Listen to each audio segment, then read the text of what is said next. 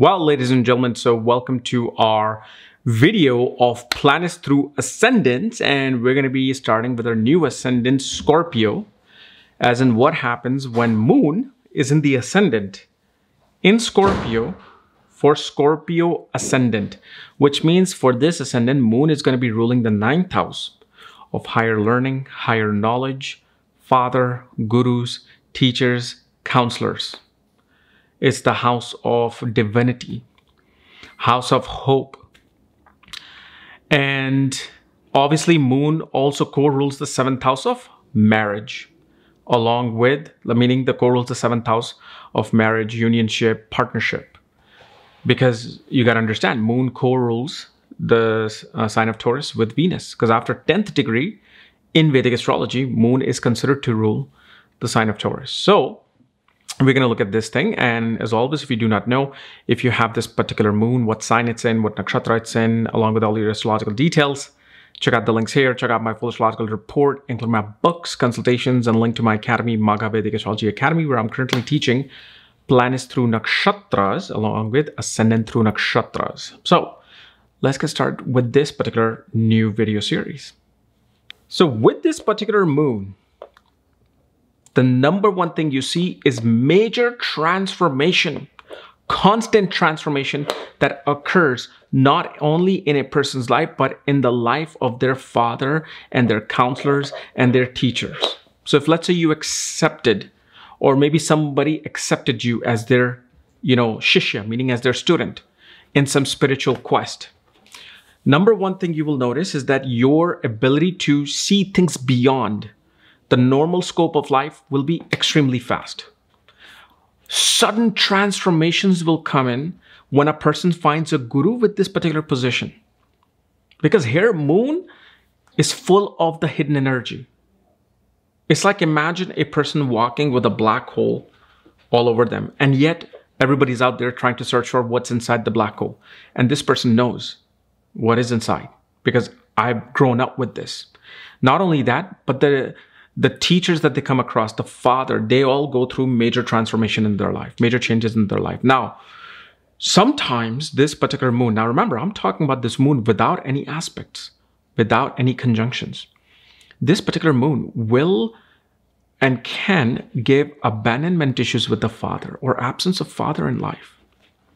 Also shows father could be a war veteran, somebody who works in the government. This person themselves will want to be in a position where they either become detectives, they become, police officers. They just have a very strong inclination towards research. They want to attain higher education, which is number one, secretive, that nobody else knows about it too much and only they know. And the other thing we see is that they dive into education, which requires them to do a lot of research. So even if, let's say, somebody who goes into artificial intelligence, which is some of the things that I've seen with this, because artificial intelligence is quite a secretive study and knowledge, because everybody who just works on the basic level, they just know small functions of that AI. There are some people who created it, but they're developing it even more. The other thing we also see, that 9th Lord is in the ascendant, which shows a Raj Yoga. That a person can suddenly, not like slowly, suddenly rise to the top. And also, when regards to their marriage, I have seen with this moon, but obviously I also saw a certain other placement of Venus in the chart where they can have multiple affairs. They can be seduced by other people a lot.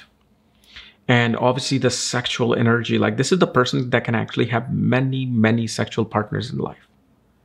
But again, without aspect and conjunction, we don't know, because this can also be a placement of a brahmachari. Okay, but we can see internally a person is able to either understand the depths of life through sexual interactions, or one understands the deeper secrets of life by letting go of sexual desires. Because remember, it's that position of the black hole where you don't know how this is going to work out, how it's going to transform a person's life. And usually such people will always, especially when they go into like government related position, they like to deal with crimes of, money laundering, crimes or cases related to dealing with quite a bit of unaccounted wealth. And I have seen quite a bit of charts through my students on my academy who sent me their charts from the last 2 years.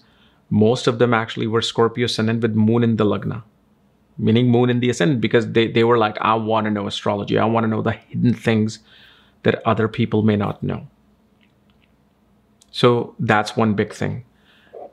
The other thing we see is, especially in the father's home, at one point in life, there would be flooding or leaky taps, especially floods happen. Like, for example, when you were living with your parents, maybe you, somebody in your family, your siblings, somebody left the tap on, they forgot, they left, and then suddenly the whole floor just gets wet. And one thing I will say is that if you have any plumbing issues with this position in your home, fix it right away, and also make sure that your father's home, let's say you're living in US, your father's in India, make sure that they're not having any plumbing issues, because that will affect you as well. Plumbing issues will bring in issues with luck, issues with attaining fortune or higher status in life. Now, obviously, it only happens in certain degrees, but it can happen. I've seen it happen in other degrees of moon as well in Scorpio, so I'm just using it as a one whole statement. Okay, but this is a very intense position.